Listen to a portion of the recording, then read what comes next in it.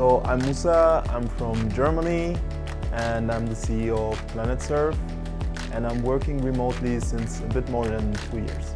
Recently I've been to Spain, I've been to Nicaragua, I've been to Turkey and Colombia, and now Costa Rica. It's my second time, also my second time in Santa Teresa.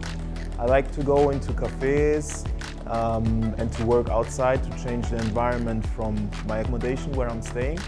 And it's hard to find something that is comfortable, but still you can be productive because of the background noise and movement, right? The subconscious is always working. So the co-working space here in Selina gives all of that.